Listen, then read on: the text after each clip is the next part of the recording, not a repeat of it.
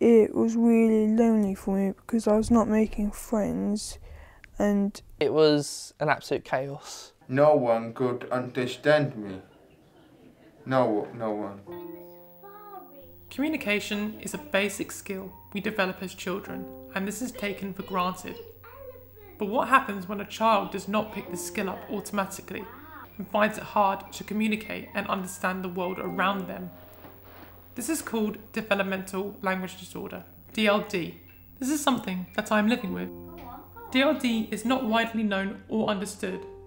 Just because a child or a person looks the same as the person next to them, society doesn't understand that that particular child may have difficulty with communication or understand speech and language.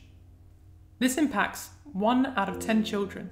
This makes it difficult to learn through reading, writing, and to communicate as easily as others. It's not a visible challenge, it's a hidden disorder.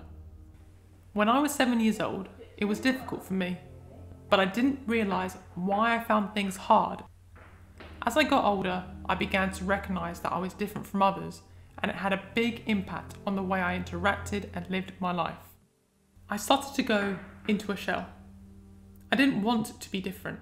I didn't want to be labelled, and I didn't want to stand out from others. I wanted the same life experiences that others were enjoying. Every time my difficulty was brought up, I felt embarrassed, and I tried to run and hide from it. The reason I've been running from this condition is because I always found it hard and depressing to talk about it, even though I didn't properly understand what I found difficult.